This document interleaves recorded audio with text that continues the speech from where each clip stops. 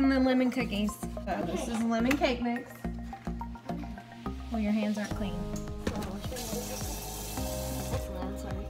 We're gonna open it. Turn the oven on to 350 already. Okay. So we have an assistant. Have Cool Whip, 8 ounce, and some powdered sugar that we'll use in a minute. We'll dump it. We're gonna put it all in.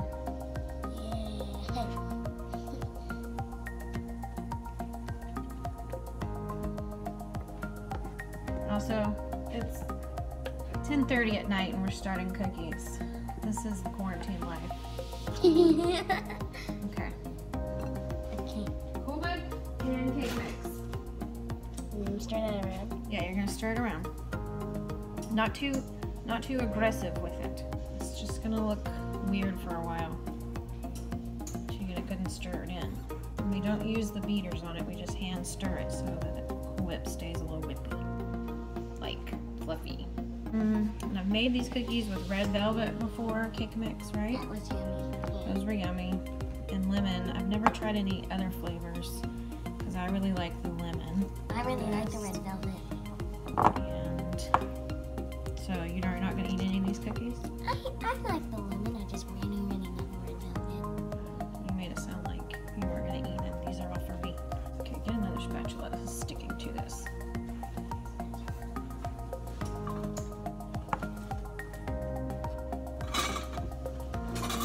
Just a little. Thank you. Get some of it off. I don't know how this works. I don't know why it works. Just know that it does work.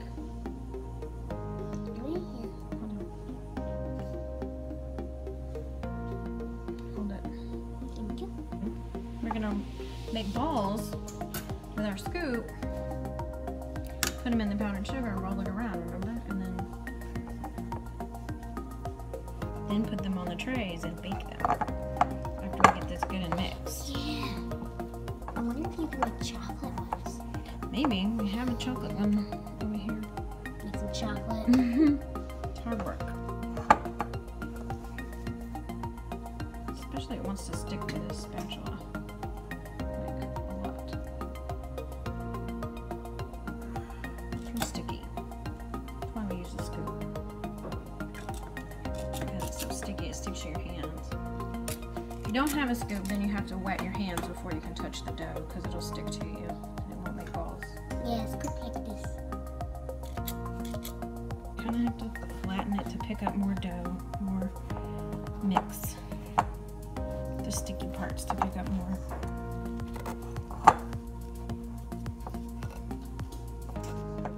Okay. You ready? Sure. Okay, let's get the big cookie tray. Well, I did. Big cookie tray. You can make some scoops in a second. Big cookie tray.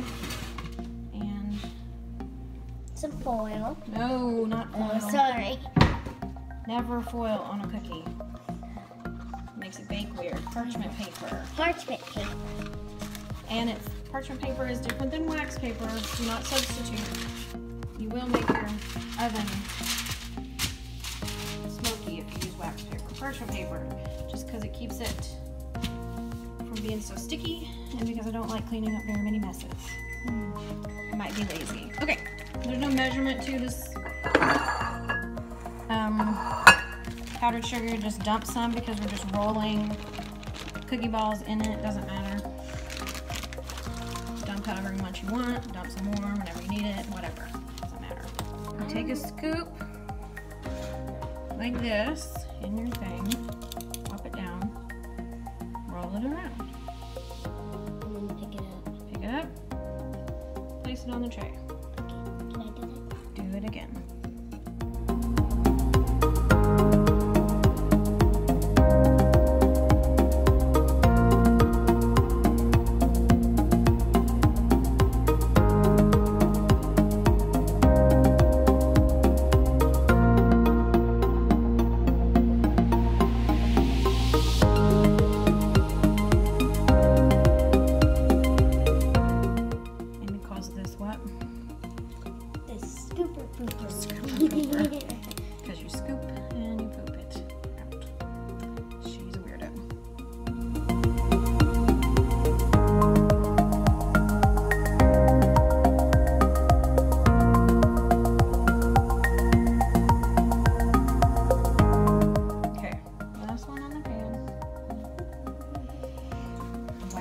ones.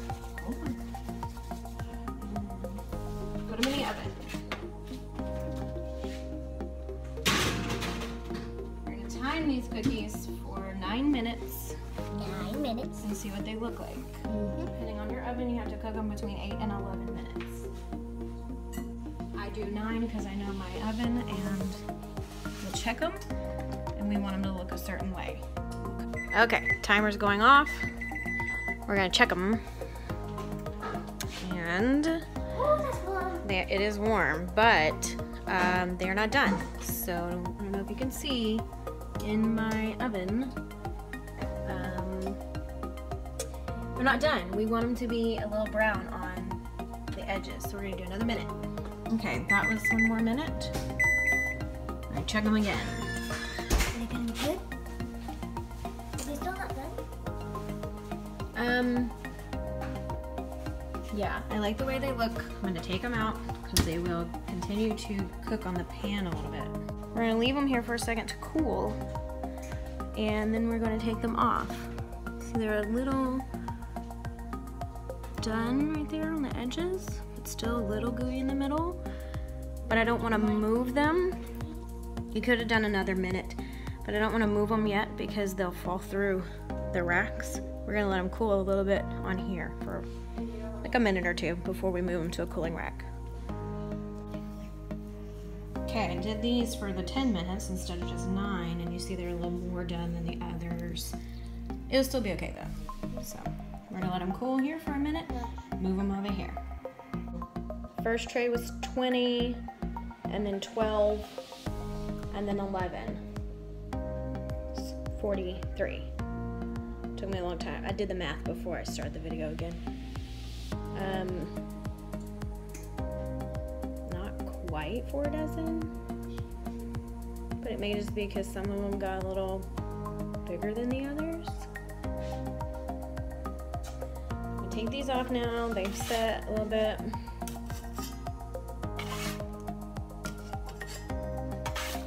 This small pan is a good cookie sheet because it fits in the dishwasher.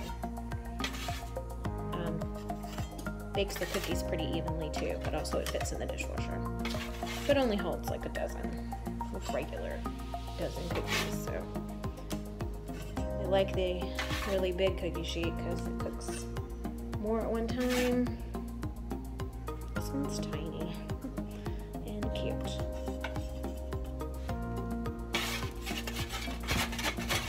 That guy got stuck because I'm not good at tearing parchment paper. I don't know anybody that's good at tearing parchment paper though. So the last 11 are in the oven, and these are cooling. The first ones should be good and cool now. Zoe already came by and stole one. Repeat that process until you're out of mixture and you have yourself a little bit of cake cookies. I've only ever tried red velvet and lemon, so I don't know if any other flavors would be good, like chocolate or strawberry cake mixes. I don't really know. You could let me know though. Enjoy your cookies since it's spring.